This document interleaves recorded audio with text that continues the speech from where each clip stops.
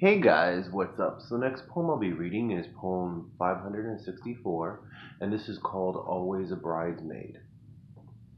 This is about the bitter one out of your friends, the only one that's single and is critical about everything, and no one bothers with their point of view because they're so over him or her.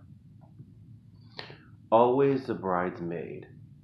The reception was very traditional. Family and friends gathered and watched patiently as the ceremony was about to begin.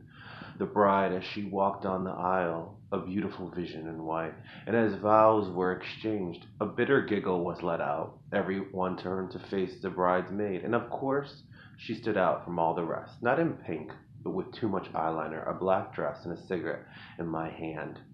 Fumes covered the blonde next to me as she coughed.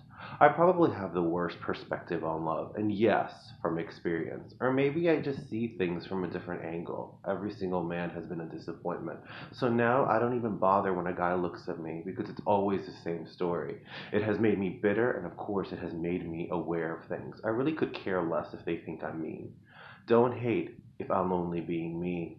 I love loud music. I scream and I shout. I dance by myself. I drink more than I should, and I paint my nails black.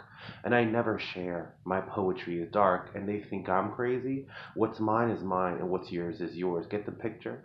So I'm selfish. Take it to Oprah because I clearly don't give a damn. Get it? Got it? Good.